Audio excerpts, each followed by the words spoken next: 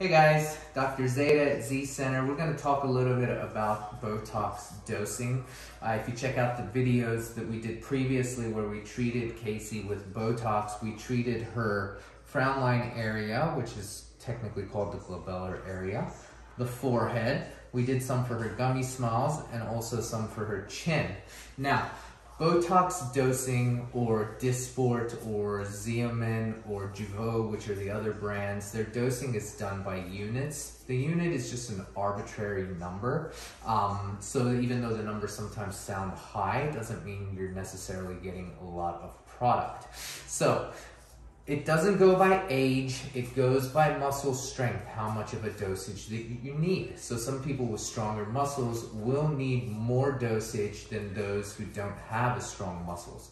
And that's whether it's preventative or whether you're trying to significantly reduce or even sometimes freeze the muscle in question.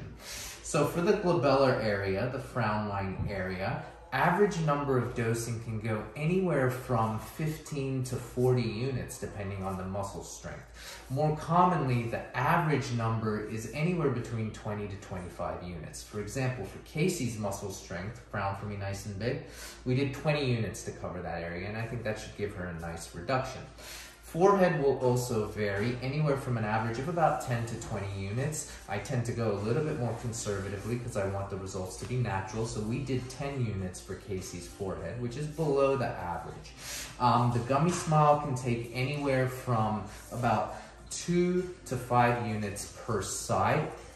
We did 2.5 units per side based on her muscle strength. And the chin can usually do anywhere from about 4 to 8 units. We did 5 units in her chin.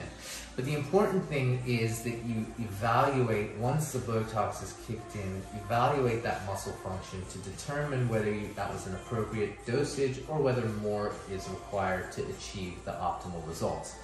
At our practice, we offer a complimentary 2-week follow-up appointment where we examine your muscle strength post-treatment once everything is kicked in. We compare your pictures, and then we decide whether you need more, whether the dosage that we gave is good for you.